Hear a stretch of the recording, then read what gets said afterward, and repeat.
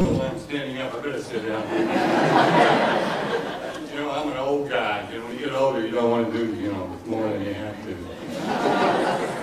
Especially around the house. You know, my wife doesn't see that eye to eye sometimes. You know, she said, I want you to do this and do that. And I said, well, here's a phone book. Call somebody.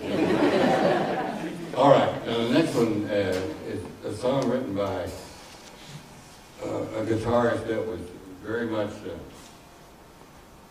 I was inspired with. His name is Django Reinhardt. How many of you know that name? Yeah. Well, Django, you know, he only had two hands on his left hand, two fingers on his left hand. And he did all of that. You know, he would play a scale, really funny, you know, it was like this. You know, most of the time guitar players will play, you know, like here. He played.